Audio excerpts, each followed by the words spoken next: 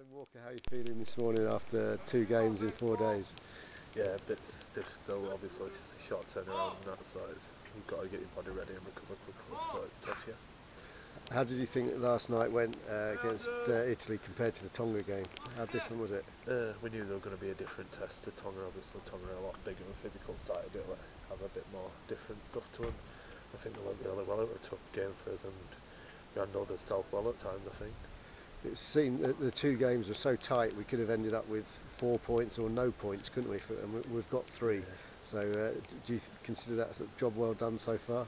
Yeah, I think we could have took all 3, but we've done well to hang on in there and managed to get some out of it, so it's better than no. And how have you felt you've played when you've been up against NRL players, guys who are playing at a very, very high level? Yeah, I knew it was going to be a tough challenge in that, but I think I haven't done too bad. Obviously getting match fitness and that now, so hopefully I'll be better as well next week. The USA game's coming very quickly. We've just decided that there's actually probably only going to be 1 training session before it.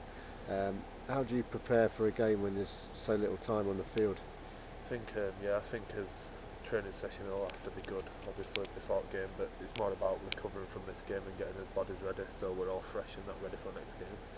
And doing a lot on the video review. Yeah, obviously just done video as well, so we'll all be doing his individual reviews on USA and himself and that to try and improve us for that game.